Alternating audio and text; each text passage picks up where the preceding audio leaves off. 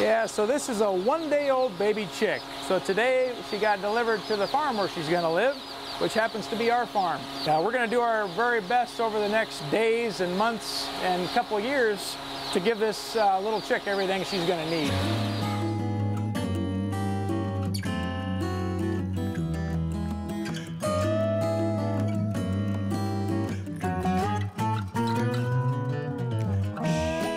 Willamette Egg Farms has been in business for 75 years now. It goes back to 1934 when my uncle started picking up eggs from local farmers and delivering them into the Portland area.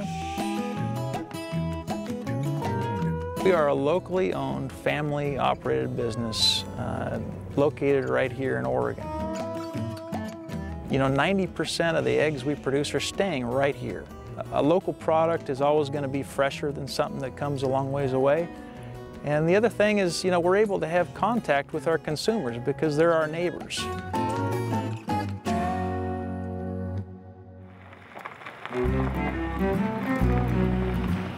Company-wide, we have about 2.2 million laying hens. Most of them are here in Canby, and we also have the hens up in Moses Lake, Washington. You know, in a day, we probably are gathering close to 1.7, 1.8 million eggs. Sometimes you walk in the cooler and you see all those eggs and you think, oh my, where are these all going to go? But they all seem to find a home. You don't need a rooster to get a hen to lay an egg. They're happy to lay eggs without a rooster. It's a very common myth that people think that we use antibiotics and hormones on our hens, and it's simply not true. Our hens are healthy. We don't need antibiotics. We make our own feed. We know what goes into that feed. It's tested for quality and purity, and we make sure that our hens get the very best. You know, it's really, for us, it's all about just providing what our customers want. At the same time, making sure that we're good stewards, that we're taking good care of our hens, good care of our workers, and that seems to have been a successful approach for us. All right, so this is our brooder house where we keep our adolescent birds that are growing up. So let's come on in and take a look. And this is a 13-week-old pullet that I'm holding, and they're about 7 weeks away from starting to lay eggs. So this is kind of like our flock of teenagers here. This is our cage-free farm. We call it our Nest Fresh farm. And in this house we have about a little over 7,000 brown laying hens. My name is Dr. Nancy Reimers. I am a board-certified poultry veterinarian. In the cage-free environment, we have the hens in very large groups where they're not necessarily able to keep track of their neighbors. They can't establish a solid pecking order, and so you will get a little bit of hen-to-hen aggression. The main difference for us is really the cost of production. You know, for us, it'll run 40 to 60% more. You experience a little bit higher mortality rates in cage-free. I get asked a lot by my friends on what kind of eggs that they should buy, and you know, when you look at the science behind it, the reality is we can produce eggs humanely whether they're cage-free or in a cage.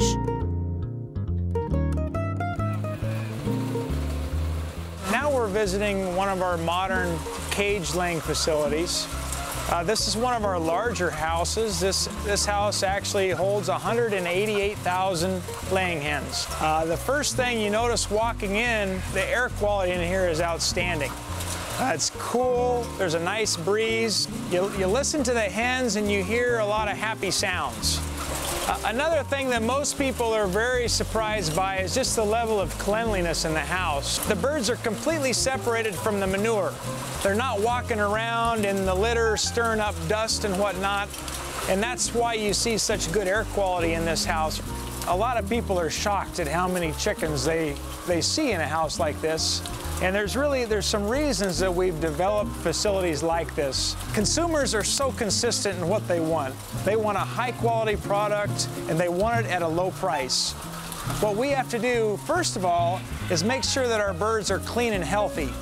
Healthy birds produce quality eggs. Although it may not be your idea of of the barnyard scenario where chickens are running around freely, the fact of the matter is the hens here are healthier than those barnyard birds probably are. And we're able to do this at a much lower cost. Veterinarians and farmers work very hard to make sure that consumers can have that choice of the egg that they would prefer. Consumers should have choices, and they should be able to feel good about the food that they're feeding their family.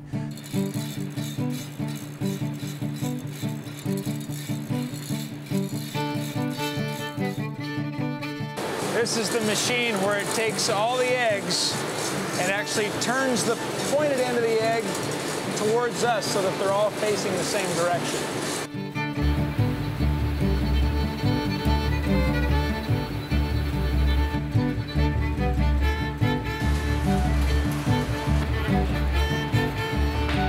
These are guides that actually just guide the egg down a little ramp where it rolls across a scale.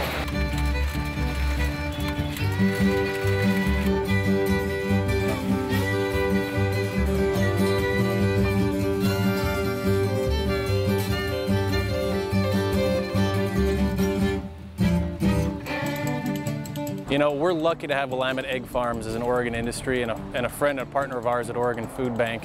Willamette Egg Farms delivers about 720 dozen eggs a week to Oregon Food Bank for distribution through our network. Eggs are a really important part of the diet for the people we serve because it's a very compact, concentrated form of protein. And in terms of, economics, it's a really inexpensive form of protein. For us to be able to provide something like eggs to the people we serve, it means those children, which are about 38% of the people we serve, they have a great thing for breakfast, for lunches, even for dinner time.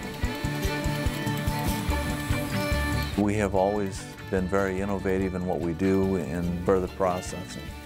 We break eggs, we cook eggs, we provide just about any type of egg product a consumer would have a requirement for.